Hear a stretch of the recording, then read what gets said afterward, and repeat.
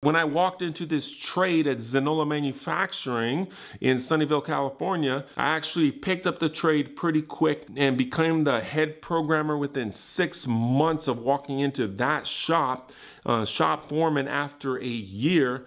And one of the things that I loved the most, besides just machining, besides putting the work in and honing my skills, was taking others and raising their game. So as we got new employees, I took it upon myself to really teach them. So we would take people who didn't have any CNC machining experience and we would train them up, and I would be that person. One day, I was working with this guy, Billy. I'm not gonna say his last name, and that's not Billy Boyce, it's somebody else. And I know he's watching too. But anyway, I was training this guy and he's awesome. And he was already doing a lot of setups and stuff, and we were like, bring it down and do this, and you know, here's all the safety things and stuff. And again, I've only got a couple years in the trade. And when we talk about experience, this is something that can happen, right? Because I had experience and I was really good, and I didn't personally make a lot of mistakes, but at the same time, I didn't have the right type of experience to truly understand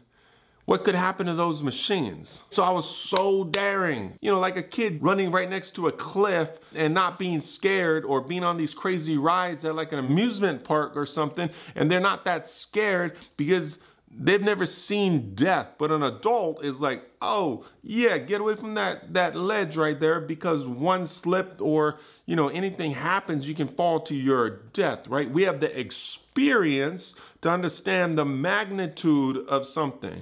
So I don't think at that time I had that experience to actually understand the magnitude.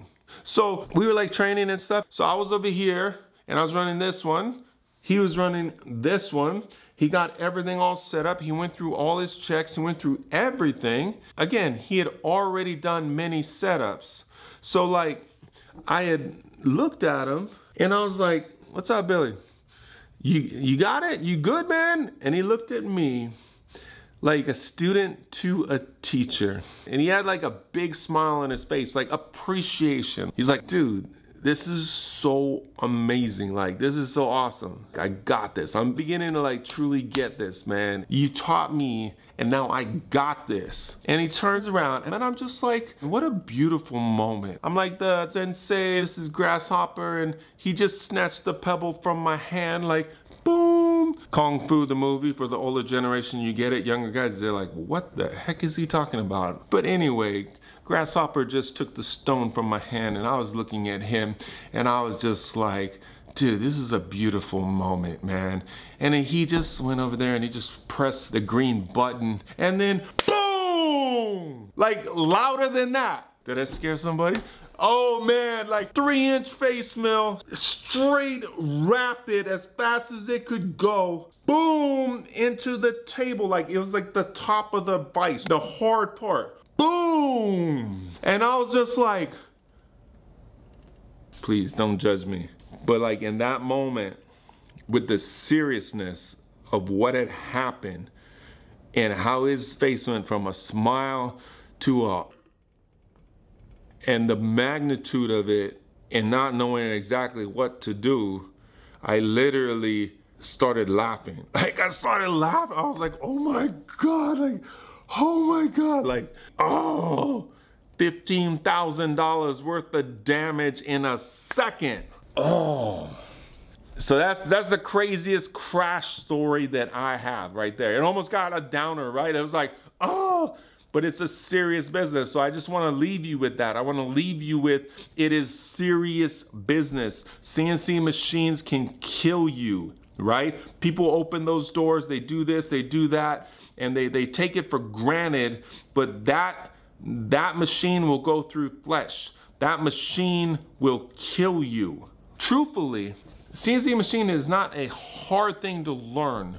Mastering it and becoming very good at it, that's a hard thing, because that comes with experience. That comes with a lifelong learning process of understanding all the little variables, understanding all the things that could go wrong, and then having an attitude where you are proactive in your approach instead of reactive because you have that experience. So there's a lot of guys that, you know, they make the same parts and make this, they make that, and then this guy might make like, you know, 18 bucks an hour, but this guy makes $35 an hour, and this guy's grumbling like, man, I move faster and I do this. Well, it's because experience, you got to pay for that, because those are the guys that can go in every single day and keep the machine running and not make the mistakes. Not like it's a safety feature having that guy at that machine,